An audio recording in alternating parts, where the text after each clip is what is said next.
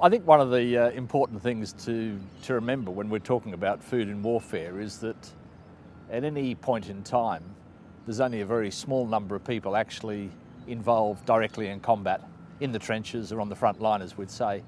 The remainder are in supporting roles, further to the rear, getting ready to move forward to the front line, training, supporting roles, operating aircraft from bases to the rear, etc.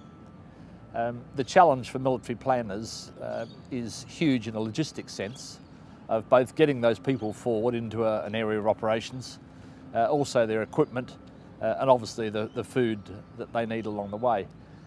In places in World War I in particular, the logistics system would provide the basic requirements. Typically, they then need to procure locally additional food items, fresh food, eggs, dairy products, vegetables, which they'd source locally.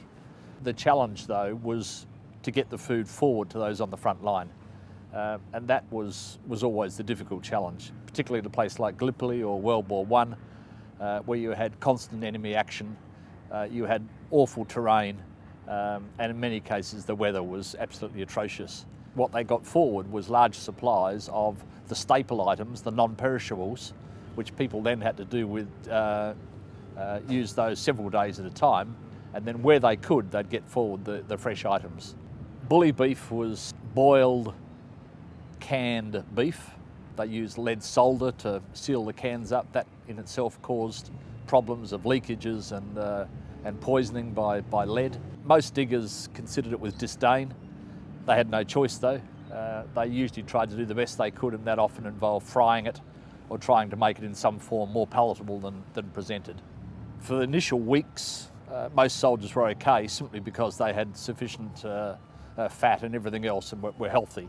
But after 3 or 4 months, medical officers were finding that the nutritional value of what soldiers were eating was simply insufficient, particularly in terms of vitamins, and they really started to get some health problems. The combat rations that have been developed today are a huge advancement, both in variety, nutritional value, that they've been developed such that you could actually live on those combat rations for an extended period of time, and in a nutritional sense there is sufficient there for you to exist quite favourably.